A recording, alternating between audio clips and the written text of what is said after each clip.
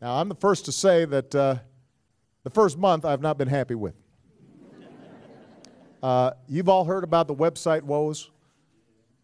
Nothing drives me more crazy than the fact that right now there's great insurance to be had out there, choice and competition, where people can save money for a better product, except too many folks haven't been able to get through the website.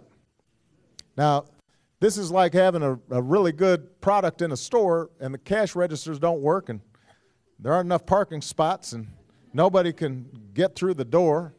And so we are working overtime to get this fixed. And the website is already better than it was at the beginning of October. And by the end of this month, we anticipate that it is going to be working the way it is supposed to. All right?